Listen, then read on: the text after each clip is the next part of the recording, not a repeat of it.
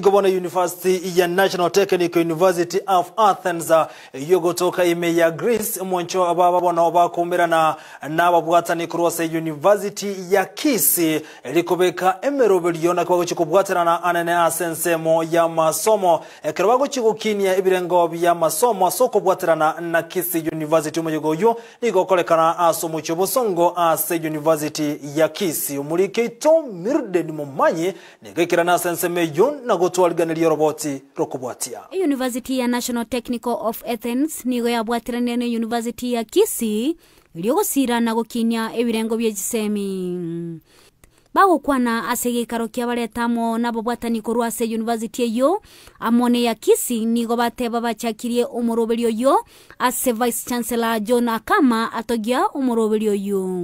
They have come here particularly on discussing on how we can start collaborating together, particularly in the area of engineering and technology.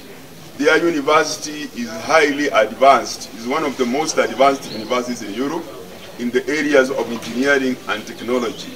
And we as a young university, we want to work with them. Particularly, the university is in the process of starting a school of engineering and technology. And we are trying to reach some agreement on how they can support us in terms of, developing the curriculum. We have got to, they will assist us particularly in getting technology and also in getting innovative ideas on how we can start technology and industry. Viki ondeli korwase ekiombekya Viki Green Farm oyole omobwatania omonene ase obwamatobonere na bwataya. We have already signed bilateral agreements with Greece and Kenya, courtesy of Viki Pantasapul, with our minister who went this month, Rachel Mamo, Foreign Affairs. Already 17 governors went to Greece because agriculture is a devolved function, because of our bananas, coffee, avocados. That's what we are really working together.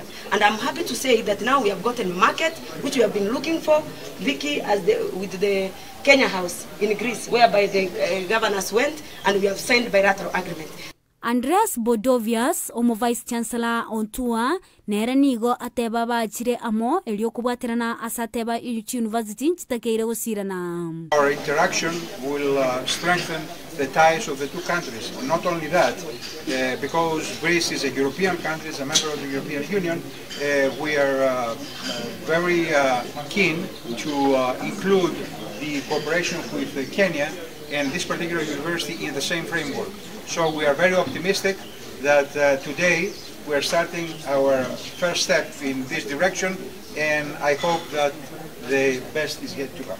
Niga mentabuna ogochencha kwelire na kokwairire omechande menge koba ase University. Climate change and green economy, that's what is at the forefront of our interest, and this is what will make us focus on our future steps.